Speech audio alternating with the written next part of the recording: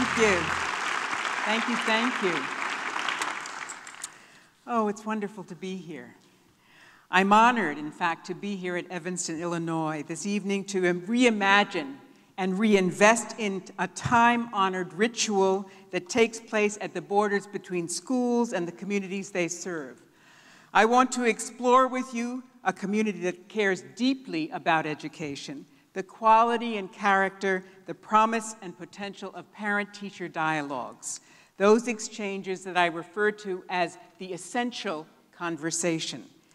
As you all know, educators and parents, policymakers and researchers all seem to give lip service, some rhetorical bow, to the great significance of authentic communication between parents and teachers.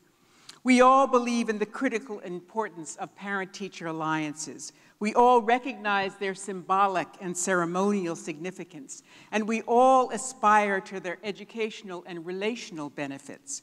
But we rarely explore the difficult and complex work of building family and school alliances. We rarely examine the explicit and implicit meanings of these encounters. We rarely search out the text and the subtext of this critical ritual between home and school. So this evening, I want to illuminate this central dimension of goodness in schools, the relationship between schools and the families and communities they serve. As a matter of fact, I want to talk specifically about how parents and teachers navigate this often rocky terrain. I want to consider the power and potential, the casualties and opportunities, the casualties and vulnerabilities of the dialogues between parents and teachers. I want to tell you why I think these highly ritualized encounters that we call parent-teacher conferences are critical for parents, teachers, and children. Why these conversations are so anxiously anticipated and layered with trauma and meaning for the participants. Why these dialogues at family school borders are essential for supporting the achievement and success of our children. And I want to suggest ways to make these conferences more meaningful and more productive. I'd like to begin with two autobiographical reflections that open my book, The Essential Conversation, as a way of expressing the passion and personal history that I brought to this inquiry about relationships between parents and teachers. These ancient tales from school also remind us of the ways in which good storytelling allows us to see the general in the particular, and allows us to hear the ways that historical narratives get echoed in contemporary practice. So here are two ancient autobiographical tales. When I was 7 years old and in second grade at a rural two-room schoolhouse in Apple Orchard Country, northwest of New York City, I contracted an exotic disease called Sydenham's chorea. Difficult to diagnose and rare in young children, the doctors only agreed that I could be treated at home rather than in the hospital because they trusted that my physician mother would care for me with a double dose of doctor's judgment and mother's love. For 3 months, I stayed home in bed trying to conquer the subtle infirmities of this illness, which expressed itself in the physical symptoms of weakness and dizziness and the emotional signs of anxiety and depression. I was nursed by my maternal grandmother, a former school teacher who brought me trays of food and worked with me on my lessons. My grandmother's homeschooling in these 3 months was more strict and demanding than any curriculum that I have had before or since. My friends were allowed to visit very occasionally, but only if they promised to stay for a few minutes and be very quiet. For a while, I enjoyed all of the attention, my parents' solicitousness, my siblings' anxious concern. But very soon, the sedentary, quiet life got very old. I missed my friends. I missed the group life at school, the hustle and the bustle, the scheming and competing, the rules, routines, and public rewards for work well done. And I worried a lot about whether I would lose my place socially and academically. Slowly but surely, I recovered and returned to Mrs. Sullivan's classroom, first for half days, and then weeks later for whole days. One afternoon, when my parents came to pick me up early, Mrs. Sullivan walked outside with me to await their arrival, a gesture that made me feel immediately important and anxious. I remember her hard hand on my shoulder as she steered me down the stairs.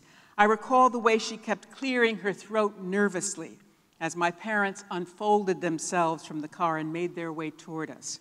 Her greeting was strictly ceremonial. She moved quickly to her main point. She wanted my parents to know that my 3-month absence had severely compromised my academic progress. She did not think that there was any way that I could make up for lost time, that it would therefore be necessary for me to repeat the 2nd grade. But that wasn't the worst of what Mrs. Sullivan had to say. She also thought that my parents had to face the fact that I just might not be college material.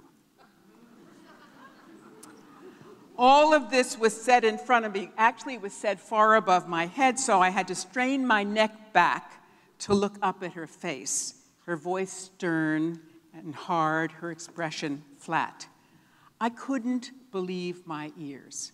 My heart was pounding hard against my chest. This was shocking news, so unfair, so wrong-headed. I am sure that my parents felt the same way. But what I remember most from this story was not Mrs. Sullivan's wounding words, nor the knot in my belly as I heard them.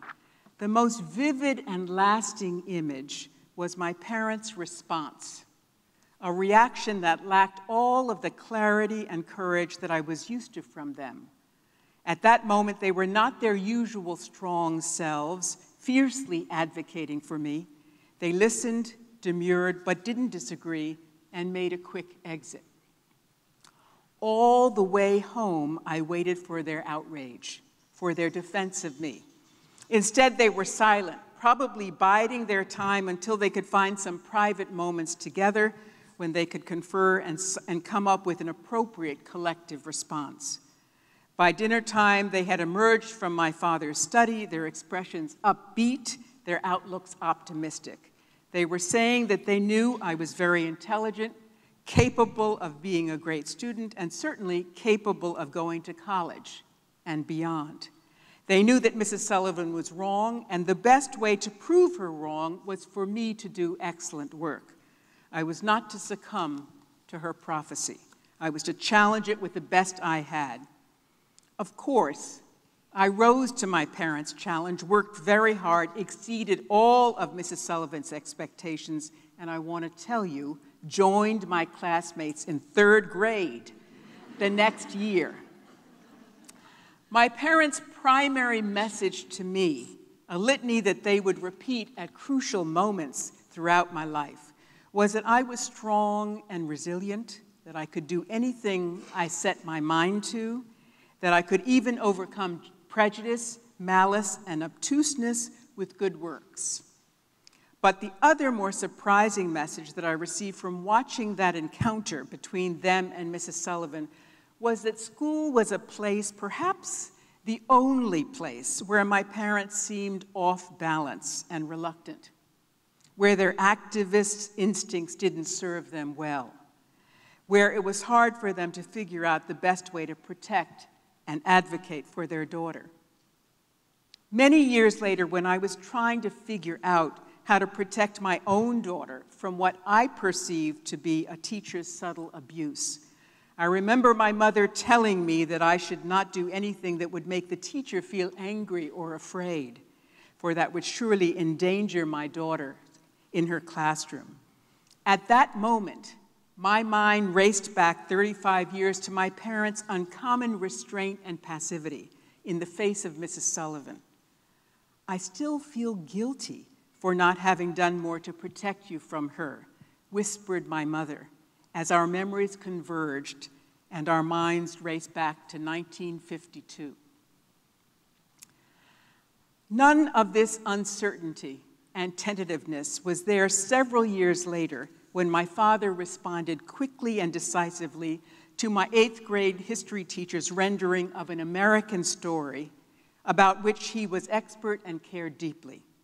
My father was a professor of sociology whose scholarship included research and writing on the history of Black activism in the South.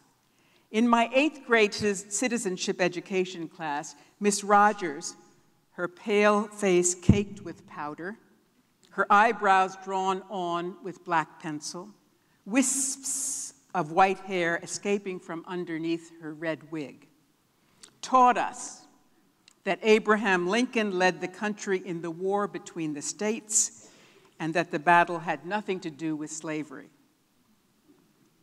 Her eyes rested on me, the only Negro child in the class, daring me to challenge her interpretation of history. That evening around the dinner table, my parents made the correction. It was the Civil War, and the institution of slavery was at its very center. And I will never forget my father's rage at discovering the word barbarian used to describe the Mayan Indians of Central America in my 4th grade social studies textbook. He could not resist lecturing his children on the extraordinary Mayan civilization, its creativity, organization, and resilience, and then immediately sat down at his typewriter, if those of you out there remember what that was, at his typewriter to bang out a restrained but angry letter to my teacher with copies to the principal and the district superintendent. Watching this scene repeated many times over throughout my schooling, I observed the sharp dissonance of values between my home and my school. My parents' home curriculum was purposeful and rigorous, sometimes oppositional to what our teachers were preaching. When the infractions were minor, merely matters of interpretation or honest error, then my parents would quietly make the corrections at home. You see, they picked their battles very carefully. But when our teachers said something that my parents considered blatantly misleading or hurtful to their children, especially when they considered the message harmful to all of the children in the class, they would speak up. Since I knew my parents well and knew the things they cared about, peace, justice, fairness, dignity, I would occasionally hide my teachers' bias and prejudice from them. As an adolescent, I didn't always welcome their challenge and their activism on my behalf. The fire and the fury that I had hoped for from my parents in 2nd grade felt intrusive by junior high school, when I was determined to define my autonomy and my independence. Everyone believes that parents and teachers should be allies and partners. After all, they are both engaged in the important and precious work of raising, guiding, and teaching children. Whether researchers are identifying the critical variables related to school improvement, or policymakers are writing legislation that embeds the requirements of family engagement in school, or practitioners are preaching about the roots of high student achievement, productive relationships between parents and teachers are seen as necessary and beneficent. But more often than not, the reality of family-school encounters is sharply different from the benign rhetoric. In this ritual, so friendly in its apparent goals, parents and teachers are racked with high anxiety. In this scene, marked by decorum, politeness, and symbolism, they exhibit gestures of wariness and defensiveness. In this dialogue, where the conversation appears to be focused on the child, adults often play out their childhood histories, their own insecurities, their own primal fears. In this encounter, where the content seems to be defined by individual stories, there is embedded a broader cultural narrative. The essential conversation then focuses specifically on the drama of the parent-teacher conference, a twice yearly ritual that takes place in schools across our country an estimated 100 million times a year, examining the dynamics and paradoxes of this complex relationship and illuminating the ways in which this tiny microcosm of parent-teacher dialogue echoes broader social and cultural themes that shape the socialization of our children. I have had a very long fascination with the theater of this essential conversation, with its substance and its symbolism, with its personal and public meanings. As a matter of fact, my very first book, Worlds Apart, published 35 years ago, you're beginning to know my age, was pioneering in its exploration of the bridges and boundaries between the two domains that before that time had been conceptually dichotomized by the social science literature.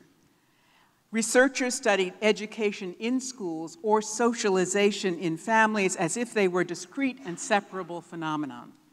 I believe that Worlds Apart broke new ground in charting the historical and institutional intersections and tracing the ways in which children navigate these overlapping spheres of socialization. In the essential conversation, I was interested in returning to this fertile ground for 4 reasons. First, because over the years, the educational landscape has changed substantially, creating a different set of conditions that have powerfully reshaped and complicated encounters between families and schools. Second, we know now, based on 3 decades of rigorous research, that parent participation in support of classroom learning and directed toward the child's academic and curricular experiences in school is a more important indicator of student achievement than the family's racial, social class, or educational background. In other words, parent engagement trumps all the other social indices that are typically correlated with student achievement.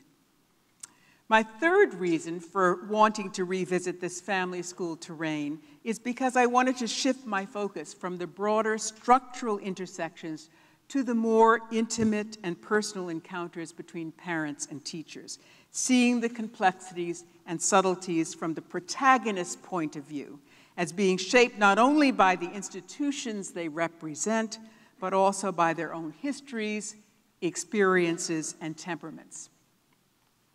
And fourth, as my opening autobiographical reflections suggest, my book is in part an intimate, passionate self-exploration and opportunity to bring to my analysis of families and schools the subjective filter of being a parent myself, an advocacy stance that inevitably both blurs and illuminates my view. Advocating for my own children and relating to their teachers has given me insight into how hot and passionate these interactions are, how loaded they are with desire, ambition, and fear, and how shaped they are by the idiosyncratic nature of the individual child and the particular chemistry of the adult personalities. And now I confess that I sit anxiously waiting for my daughter, Talani, to call from Philadelphia to tell me the details of my granddaughter, Paloma's first day in first grade. The generational echoes resounding in my ear. For 2 years, I traveled around the country talking to dozens of teachers and parents and witnessing their encounters with one another. I visited city, suburban, rural schools, preschools, elementary schools, and high schools, public, private, and parochial schools, hoping to capture as much variety as possible in the ways that parents and teachers come together on behalf of their children. I wanted to see the similarities and differences in the tone, dynamics, content, and structure of these ritual encounters when children are at different developmental stages, when there are shifts in demography and geography, and when schools are supported by public and private monies and shaped by sacred and secular values. I chose to focus on teachers who are considered by their colleagues, administrators, and parents to be gifted practitioners who are regarded as skilled, empathic, and caring in their dealings with parents. I believe that we can learn a lot more from examining examples of goodness than we can from dissecting weakness and pathology. I also know from decades of doing qualitative research in the field that people who are relatively successful and self-confident are more likely to be undefended and revelatory about those aspects of their work that might be regarded as problematic or even underdeveloped. These sturdy folks offer us a more complex and authentic view. From the rich exploration of the tender and treacherous family and school terrain that I examine in the Essential Conversation, I would like to focus my discussion this evening on 3 domains illuminated by 3 parables that are central to shaping the tone, texture, substance of parent-teacher encounters. The first, echoing my opening story, refers to the autobiographical and psychological scripts and the broader historical and cultural narratives that haunt parent-teacher encounters. I call these generational and cultural echoes ghosts in the classroom. The second theme explores the double edge of the ritual conference, where the content can become symbolic or substantive, routine or revelatory, limiting or liberating. I argue that truth and trust between parents and teachers grow out of detailed evidence rather than broad abstractions, out of specific observations rather than pleasant platitudes. And the third and final theme highlights the huge variation in family-school negotiations reflecting disparities in power and resources between schools and the communities they serve. The ways in which race, class, educational background, and immigrant status conspire to produce great contrast in relationships that parents and teachers develop with one another. So here is the first parable. Are you with me? Yes? Good. It's called the doorknob phenomenon. The doorknob phenomenon. The parent-teacher conference is over. The father rises to leave and he heads for the door. He touches the doorknob, then turns back abruptly with one final thought that he delivers passionately. And another thing, he blurts out, referring to a topic that was covered earlier in the meeting. That same thing happened to me in 5th grade, and I swear to you, it's not going to happen to my child. His tone is threatening, his teeth are bared, his anguished outburst surprises even him. His passion explodes in defense of his child and in his own self-defense for the child he once was. Every time parents and teachers encounter one another in the classroom, their conversations are shaped by their own autobiographical stories and by the broader cultural and historical narratives that inform their identities, their values, and their sense of place in the world. These autobiographical stories, often unconscious replays of childhood experiences in families and in school, are powerful forces in defining the quality and trajectory of parent-teacher dialogues. There is something immediate, reflexive, and regressive for both parents and teachers about their encounters with one another, a turning inward and backward, a sense of primal urgency. The parents come to the meeting, sit facing the teacher in the chairs that their children inhabit each day, and they begin to feel the same way that they felt when they were students, small, powerless. And when the teachers offer observations and evaluations of their students, they are often using values and frameworks carved out of their own early childhood experiences. The adults come together prepared to focus on the present and the future of the child, but instead they feel themselves drawn back into their own past, visited by the ghost of their parents, grandparents, siblings, and former teachers, haunted by ancient childhood dramas. These visitations and echoes reverberate through the room, complicating the conversation and filling the space with voices of people who are not there, people often who are long gone. The doorknob phenomenon, a typical but surprising aftershock of the visitation of ghosts during the conference is evidence that parent-teacher dialogues are imprinted with ancient psychological themes, that conversations between them reverberate with intergenerational voices, and that part of the power of these ghostly appearances is that they are usually hidden from our consciousness.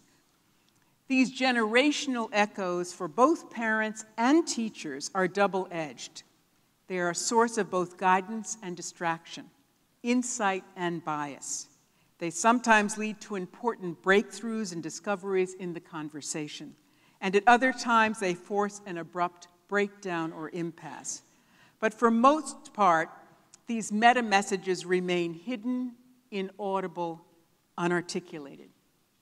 What is fascinating about these generational echoes is how deep and penetrating they are, and yet how easily they can be uncovered. Given a safe place to talk about their lives and their work, and an attentive, respectful listener who's genuinely curious about their experiences, people discover, often for the first time, the early roots of their current preoccupations and actions. When these long-ago tales are uncovered, their power and influence are indisputable. The lessons here are subtle and complex, suggesting both expressivity and restraint.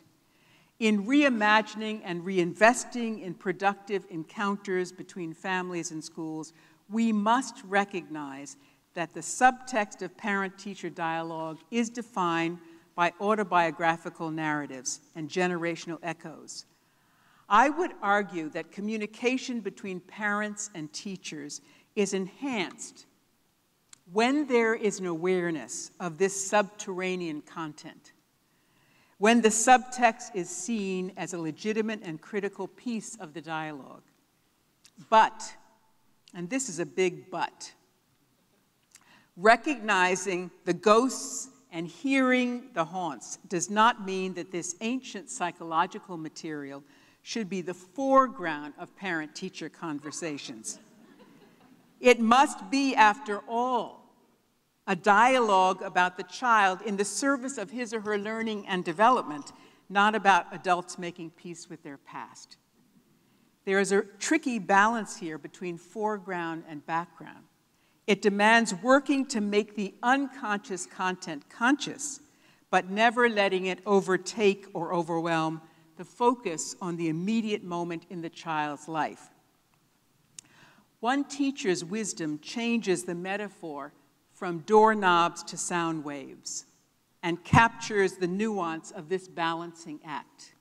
She says to me, quote, "Remember that when parents come to school and sit before you, their minds are working on a double channel, and so is ours. On channel one, adults speak rationally and clearly about the young person for whom they are responsible. And on channel two, they relive scenes and haunts from their own childhoods. You should be aware," she says to me, "of the noise on channel two, but it should never drown out channel one." Do you get it? I've got to hydrate myself. The second parable, hiding behind the ritual. As he sits in the first parent meeting of the year for his son who is in 3rd grade, Andrew Green tries to push the teacher past her ritualistic reporting, past the usual platitudes that tend to define the first cautious encounters. In the opening minutes of the conference, he hears what he already knows and what he expects, and he grows impatient.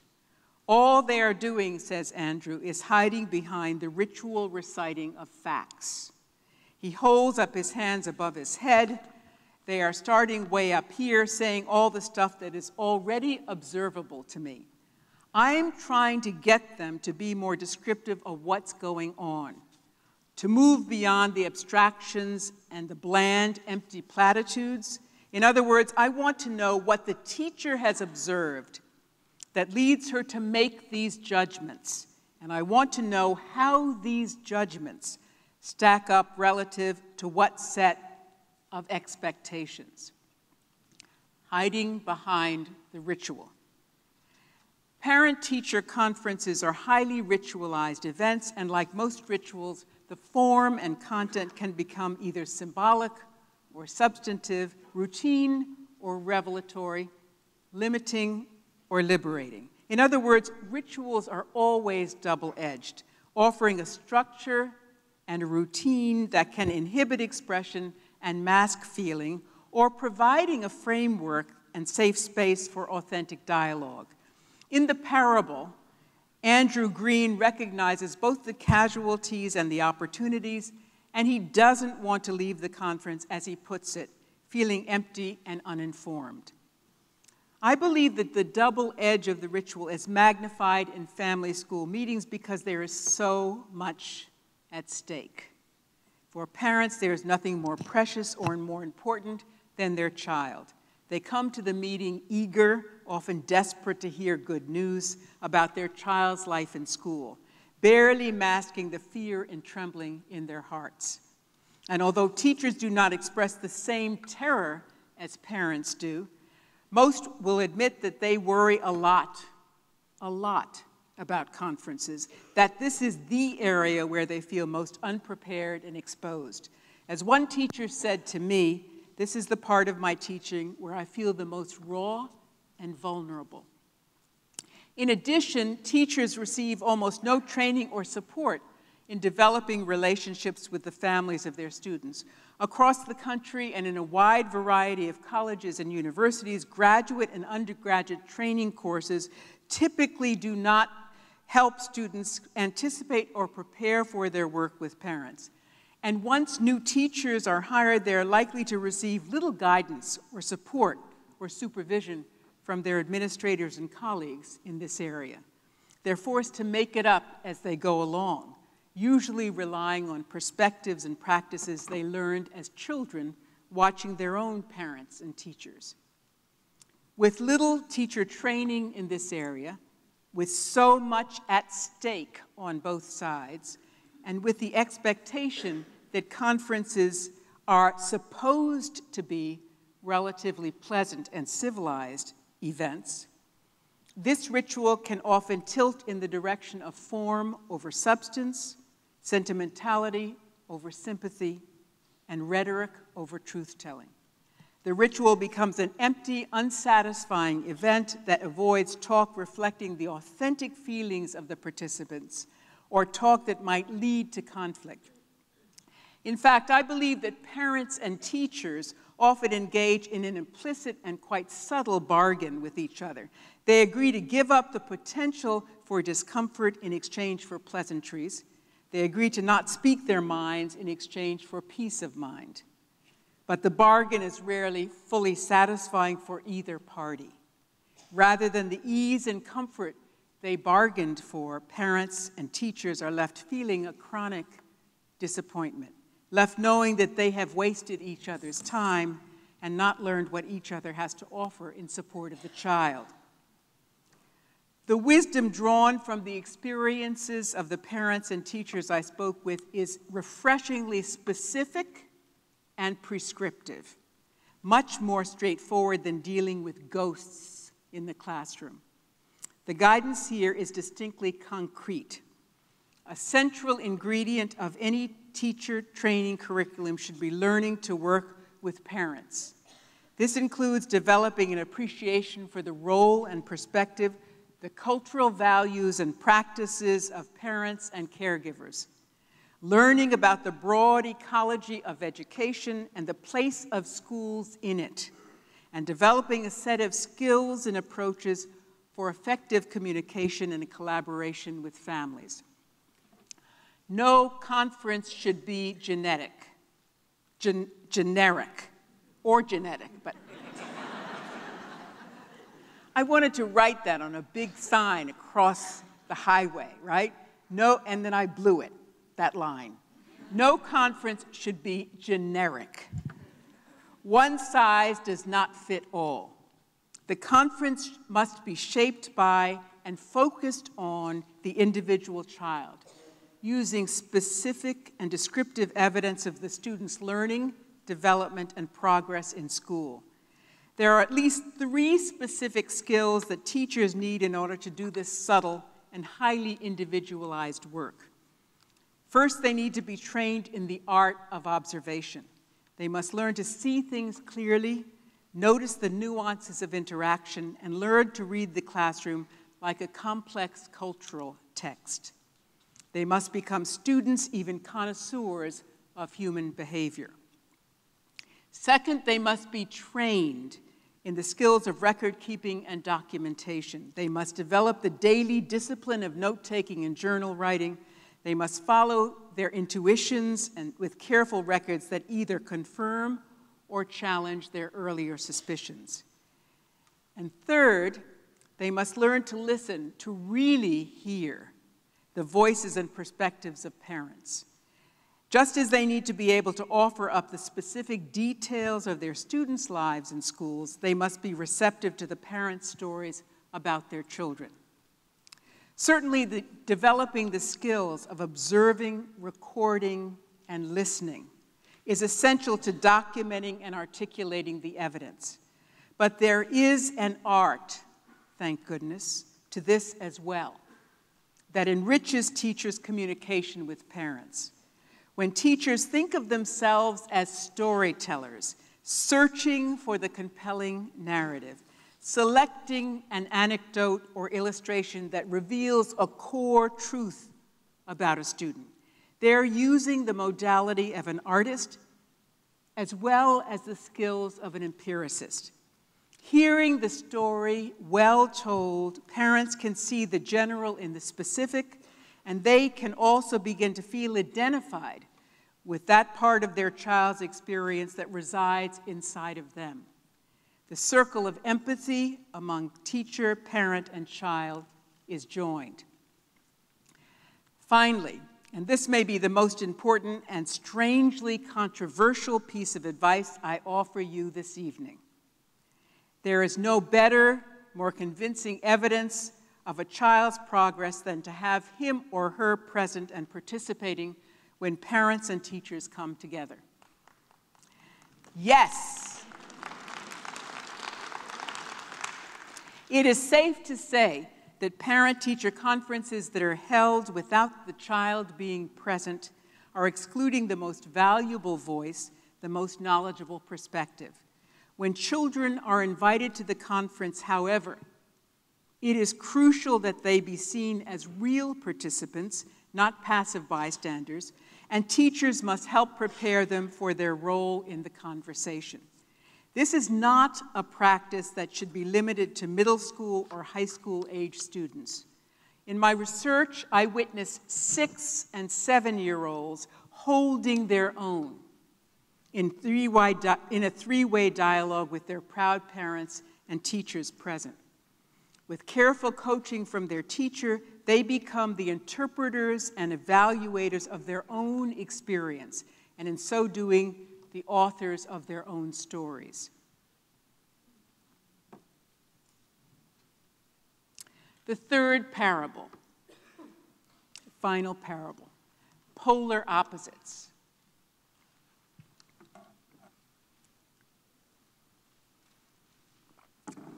Molly Rose, a first-grade teacher, describes the striking contrast between 2 polar opposite schools as she moved from her first job in Weston, a rich suburban school just outside of Boston, to a brand new, dangerously underfunded charter school serving poor Black children in Cleveland.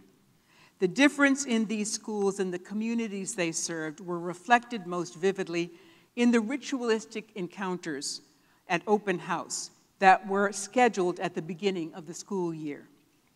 In Weston, says Molly, open house was a classic event.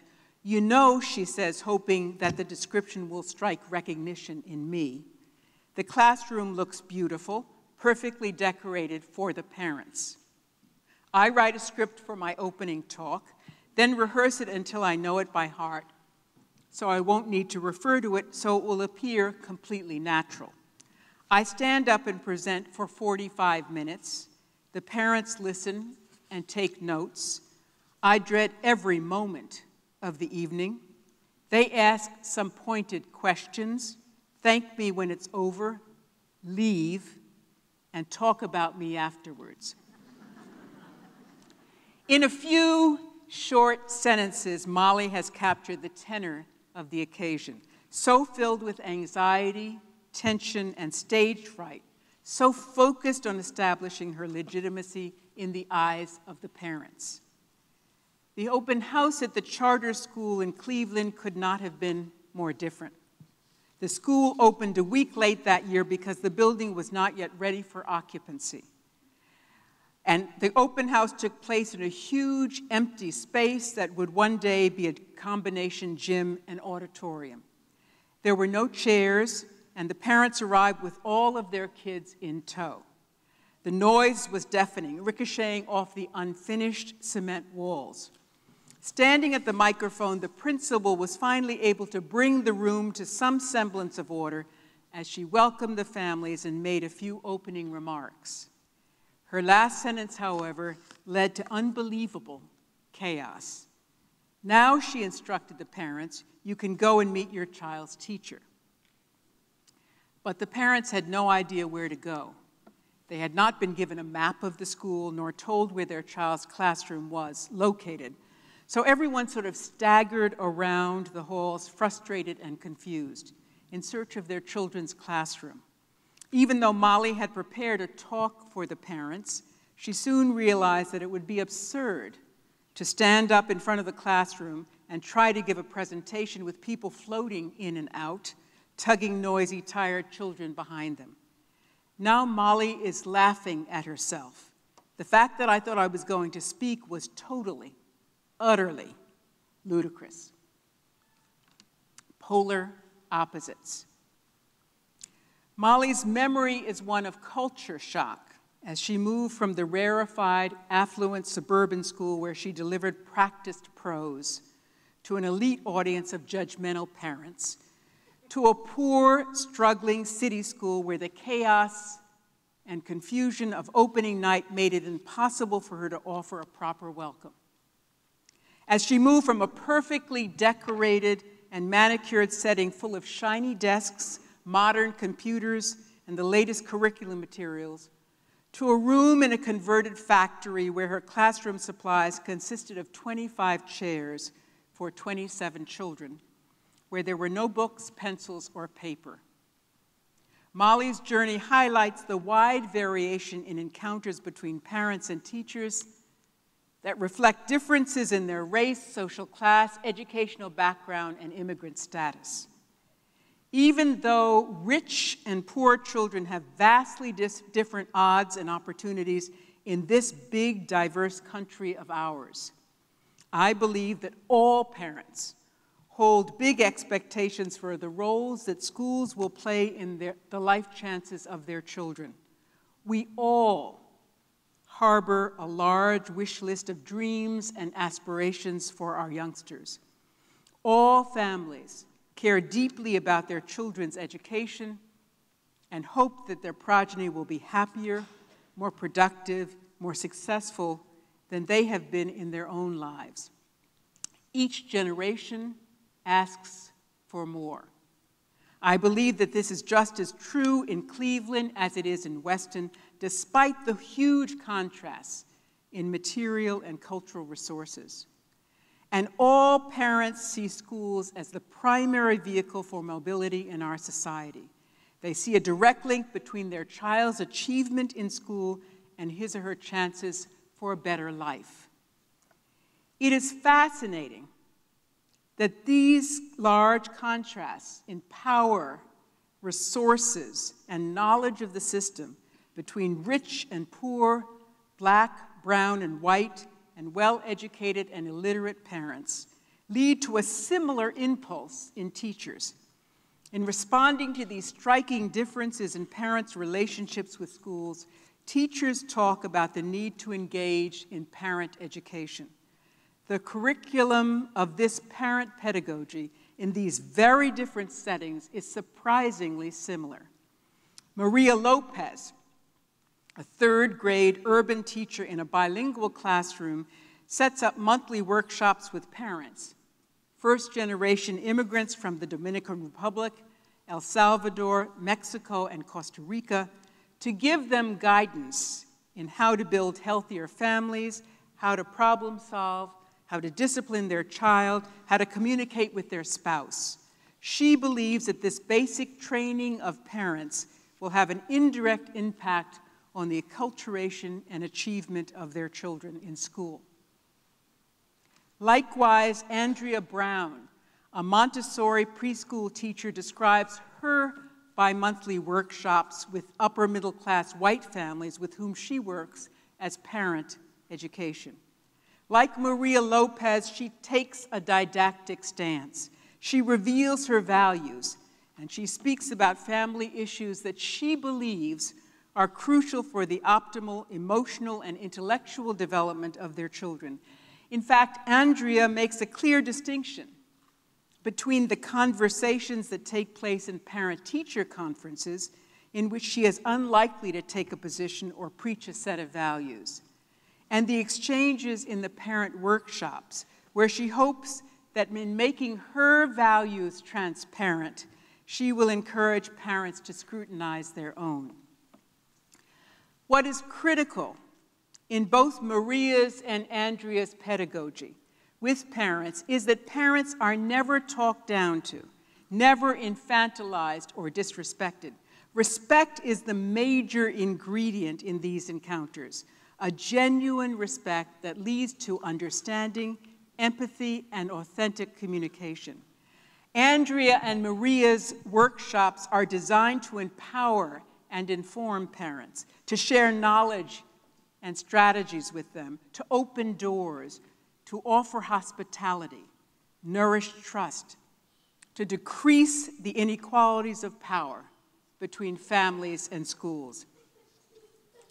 These parent education efforts help us realize that effective work with families, particularly those dialogues that cross the boundaries of race, culture, and class, cannot be contained in twice-yearly conferences. Parent-teacher meetings need to become more frequent, and they need to be supplemented and enriched by other forms of contact and communication with families, including spontaneous exchanges at the classroom door, home visits, family workshops, weekly newsletters, emails, and websites. In fact, as Maria Lopez puts it, with my parents, she says, the conference is definitely not where the action is at. She is speaking here about working with parents who are reluctant to come to conferences, either because they feel impotent, awkward, or out of place sitting in their child's classroom facing the teacher, or because they do not speak the school's language, or because they do not believe their presence will necessarily benefit their child. Maria knows that no begging will make these parents come to conferences, that it is a waste of her energy to even try.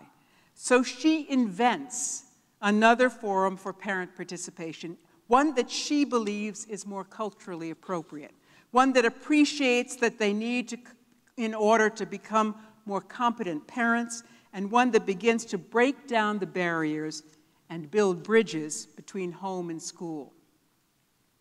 In Maria's bilingual classroom and in a diverse range of school settings, we recognize the ways in which the typical conference is an unproductive vehicle for building relationships between families and schools. And we see the ways in which resourceful teachers and administrators create other arenas for individual and group conversations. They go to where the action is at. And I know I ended that sentence in a preposition. I'm a Harvard professor. There's no better way to say it, however. So we come full circle.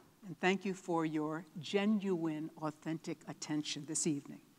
We come full circle, returning to the opening tales of Mrs. Sullivan and Miss Rogers, my 2nd and 8th grade teachers, and their encounters with my parents. To dialogue spooked by autobiographical ghosts and haunted by the historical and cultural scripts of the 1950s. To rituals full of prophecy, avoidance, and formalism. To distorted and silenced conversations across the chasms of race, culture, and class.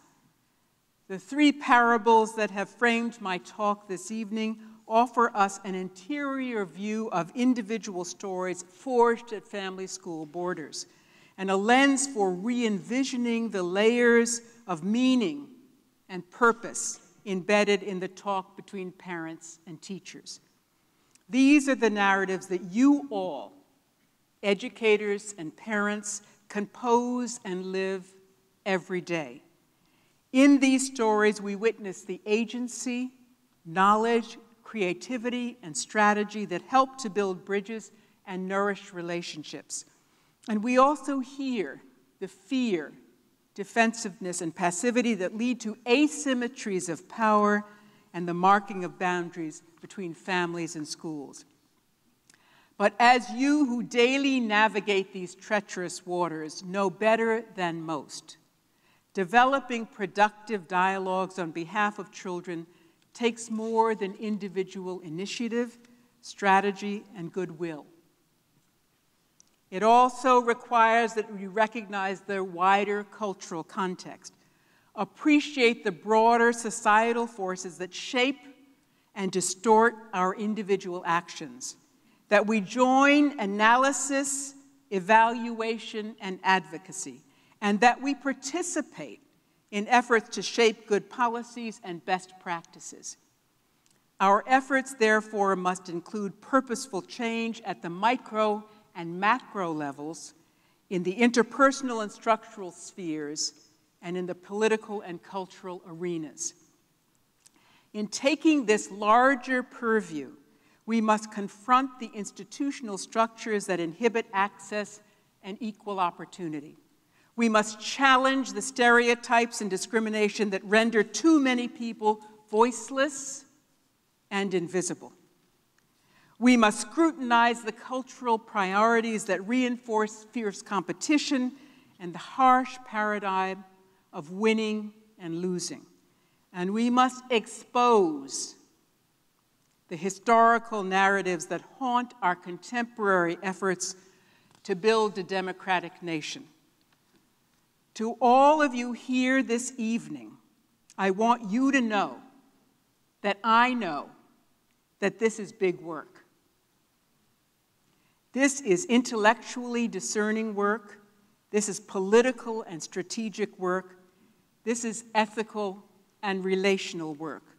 Nourishing partnerships and navigating the waters between families and schools requires a delicate and complex balance of bridge building and boundary setting, expressivity and restraint, intimacy and distance, and always, always a mutual respect. It requires a blend of inquiry and intervention, research and practice, empathy and engagement. And of course, it requires a daily vigilance, one that challenges each of us, individually and collectively, to keep the faith.